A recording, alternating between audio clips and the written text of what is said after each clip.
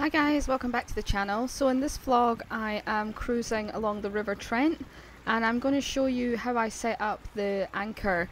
I've never had an anchor before, so I thought it would be quite interesting to show you how it's used, how to set it up, and why I have one. So yeah, I'll get into that now and I hope you enjoy. So this is the new 20 kilo anchor. It stows quite nicely on the front deck. It's currently taped up at the moment just to stop anybody from cutting themselves on it. Obviously when we're using it the tape would be removed. So yeah, that's the anchor, 20 kilos, and it attaches to some chain and then some rope. So it's recommended that a 6-foot deep river on a standard narrowboat around 57 foot requires a 20 kilogram anchor attached to 5 to 10 meters of chain attached to 40 foot of rope roughly. So I'm not an expert, this is just what I'm choosing to do. The rope and chain are attached with splice loops on the rope and shackles to the rope and chain and anchor. The anchor would only be used in emergency circumstances to prevent going over a weir or having loss of control. This could happen as a result of engine failure. So in my last vlog, or the one before that, I talked about the problems that I'd had with the engine on this boat. So as a preventative measure and just to be safe, I decided to purchase an anchor and have one on board so that should something bad happen, I would be prepared. So yeah, that's just what I choose to do. So I'm going to show you on the clips on screen how I put it all together whilst I'm talking about this.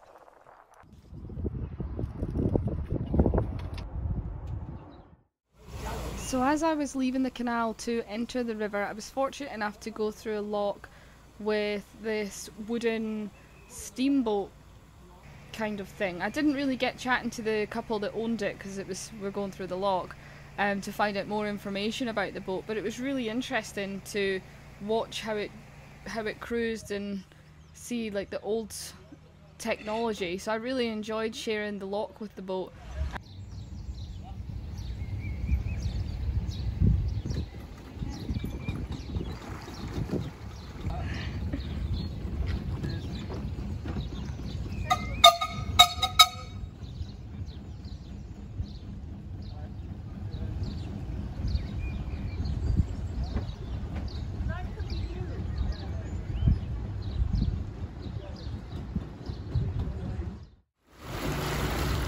So here we're just doing a little bit of a river crossing. I won't talk too much, just let you enjoy the scenery.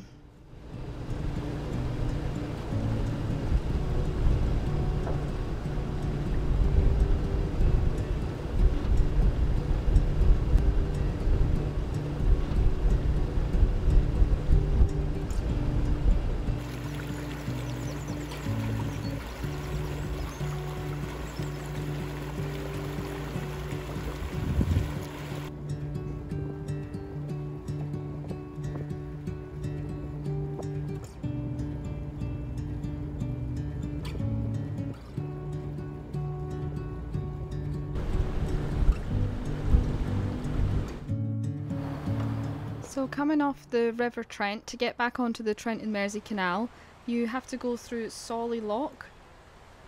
Solly Lock is an electric operated lock, so I didn't have to get off the boat. But I just wanted to give a special shout out to Jeff, who you will see on screen in just a second. He was lovely and had been watching the vlogs, so it was really nice to meet you, Jeff.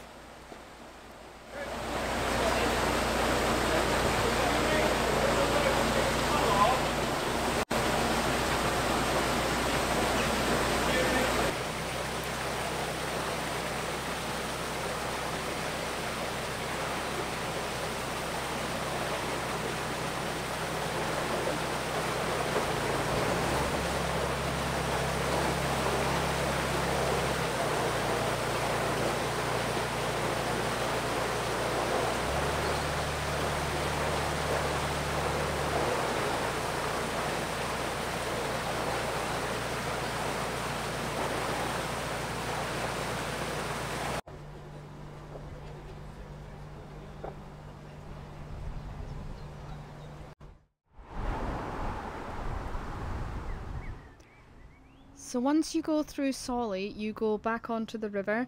So I won't talk too much again to let you enjoy the scenery. I love going on rivers. The boat goes a lot faster and I just really enjoy it. So I hope you enjoy it too.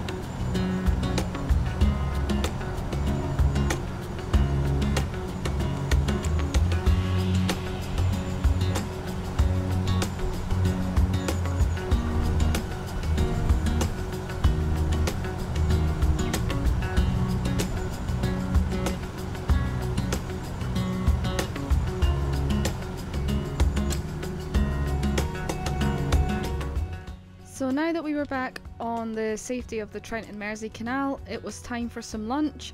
So I did some avocado toast, some hummus with tortilla chips and carrot sticks, and some homemade vegan granola bars. So I hope you enjoyed this river cruise with me, and I'll see you next week. Bye!